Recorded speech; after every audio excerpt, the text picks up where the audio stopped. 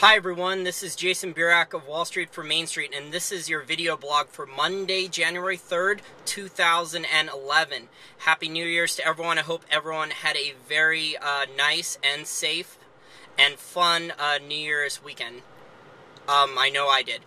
I would like to talk to you guys today about a rare earth stock. I think we're going to call this the next rare earth rocket. This company is called Great Western Minerals. I think it's GWGMGF. I think on the pink sheets over the counter. I could look that up for you later. I'll post a link to their website in the info under the blog. But what I wanted to talk about in Great Western Minerals is give you guys some background on the stock. The stock right now, it was a penny stock around 30 cents a share, and believe it or not, there was an institution or a hedge fund or something that was shorting the stock very heavily. So the stock was on the SEC's Regulation SHO list, and what that means is there's a very high short interest in the stock. As rare earth metals prices have increased, and the Chinese in the last couple weeks have continued to reduce their export quotas on rare earths, and in fact they've reduced them over 30% in the last couple weeks. They've announced reductions of that much. Then Great Western Minerals stock has literally gone from about 30-40 cents a share. It was in a trading range due to the short interest, and now it's in a short squeeze. So I think this is a very good opportunity here. I think it's going a lot higher. I'll talk about the fundamentals of Great Western Minerals a little bit more right now. Rare earths expert Jack Lifton, who started the website High Technology Metals Research, Technology Metals, and he went and bought over 41,000 shares of Great Western Minerals about 6 or 7 months ago on the open market. So that's one of the few companies he actually went and bought, shares of on the open market. So that I think speaks volumes. Great Western Minerals has plans for vertical integration.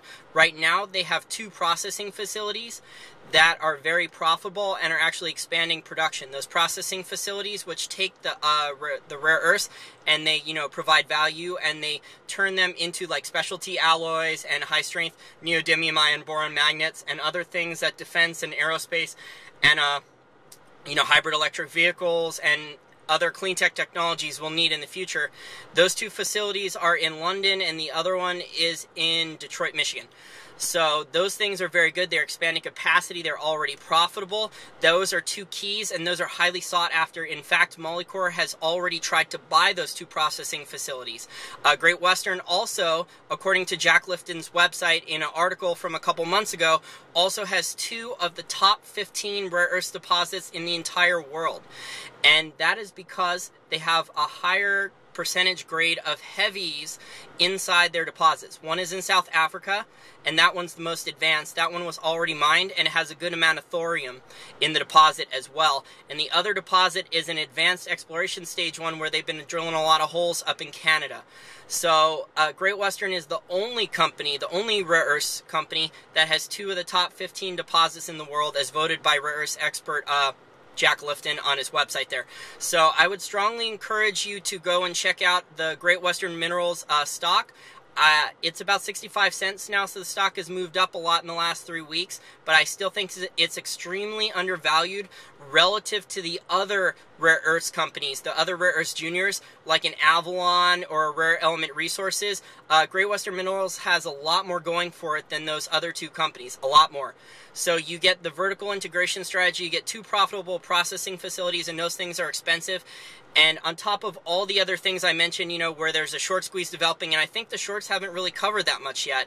So I think Great Western has a lot more room to run as the shorts continue to cover. And I also think Great Western will be one of the top buyout candidates for sure.